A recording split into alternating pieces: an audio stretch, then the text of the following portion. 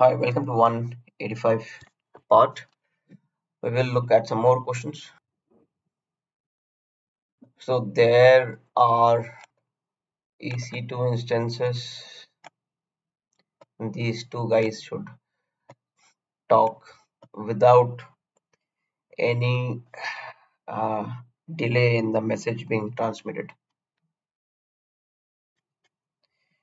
So what will you do? Will you keep both the guys in the same place, same zone, or will you keep them in multiple places? See, if both the guys are in the same room, they can talk fast. There is no need to use networks. Yeah, so this looks okay.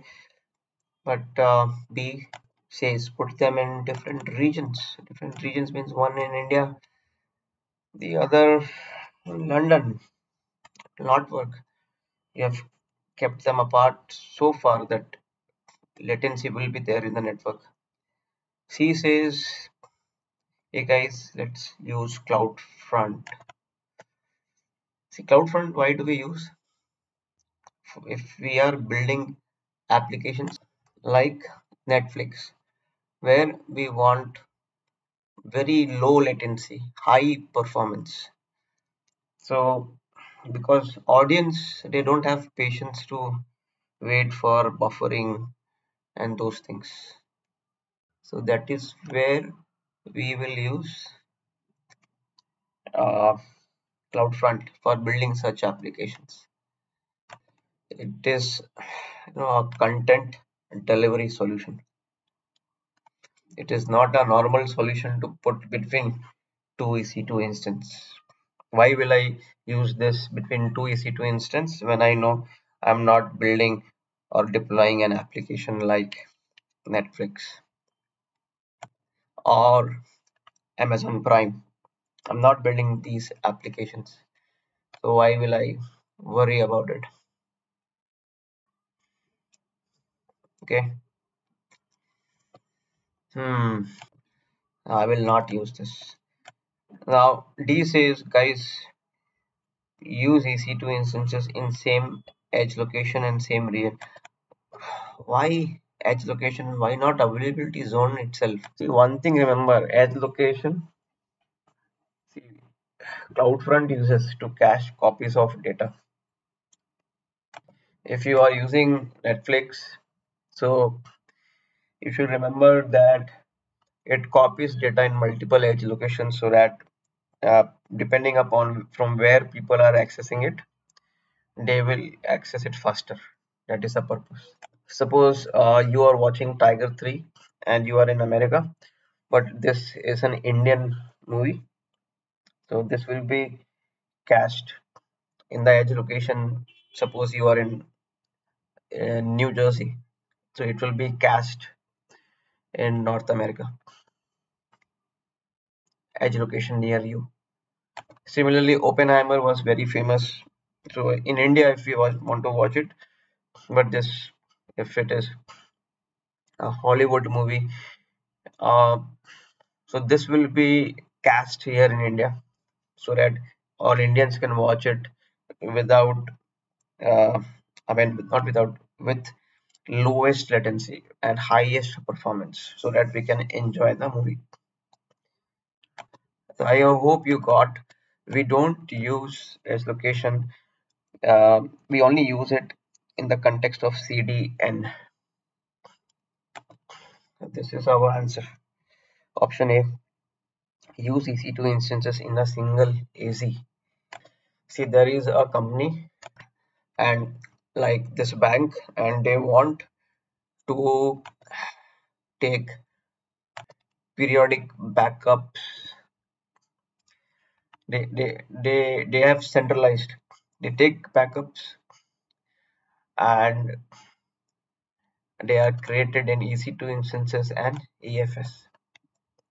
Now they want um, a service to take that backup with minimal operation effort.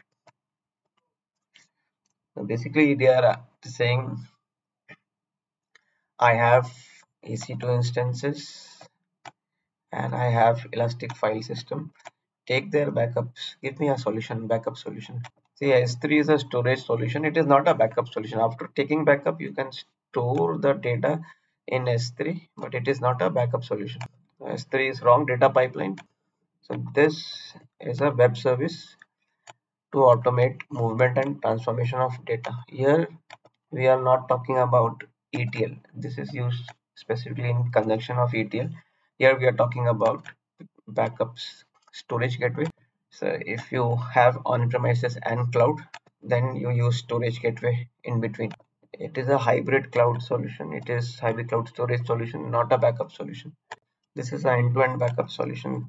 You can centrally manage the backups and protect the data also. These are some of the benefits.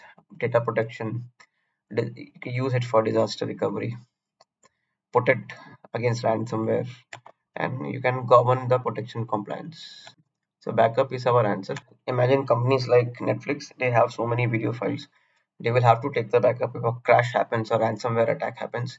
They cannot afford to lose these files of videos. So they have to take the backup. So AWS backup is also a good way to plan the end-to-end system for taking the backups. I hope you understood this concept. Now let us look at this next question. The company wants to implement a data warehouse. Okay. Imagine Bank of America. They have so much of data, and they have data warehouse. They want to maintain a data warehouse where they will do analytics. They can plug their AI modules, ML modules to read the data and so on. In AWS, where will they maintain the data warehouse? And they have petabytes of data. What service they will use for data warehouse? Will they use should they use DynamoDB? It is a NoSQL database. Who uses such databases? Apps like Uber make use of this because it is very fast. It gives you millisecond latency. It is just like a database on steroids where people like Uber apps or Lyft can use it. So this one, when I was in New York, I used Lyft, but I'm not sure in India it came or not. But this is also similar to Uber. Our questions use case is different. It is about data warehouse and not building real-time apps. RDS for MySQL. See, if you want to build modern applications, you can use RDS for MySQL, but the problem is you cannot store petabyte scale data here. It is good for storing OLTP data, but not for data warehouse. So if you have such applications and you want to store the data behind it, like who created the login and customer and those kind of stuff, you can store it in this RDS databases. But this is not a data warehouse. So that is why this one is option C is wrong. EFS, in your office, you have network drives, shared network drives. This is similar to that EFS. It is a file system, elastic file system in the AWS world. And these companies use it. Johnson Johnson, they use it to store their a lot of files. If you see this, they have given a use case of where and why they use it, and they have an interview also. So what do you do at Johnson Johnson? What did they accomplish in the data science world and those things? Okay, and what are the typical use cases they have used? You can read this. This is good information. They have used EFS to provide analytic storage to shared file access to the data scientist. That is where EFS has been used. That is where they keep all of their files so that the data scientists can access it, use it, and so on. Okay.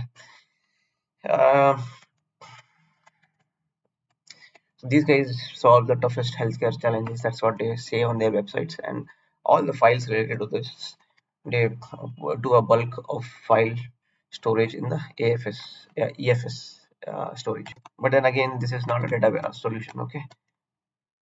So what is left? What is left is AWS, NASDAQ uses AWS for storing its data warehouse, petabytes of scale of data. NASDAQ, you know what? It is a NASDAQ. It's a stock exchange in US, and it operates in total 27 markets. Okay, if you are into stock trading, options trading, futures, you can understand very well.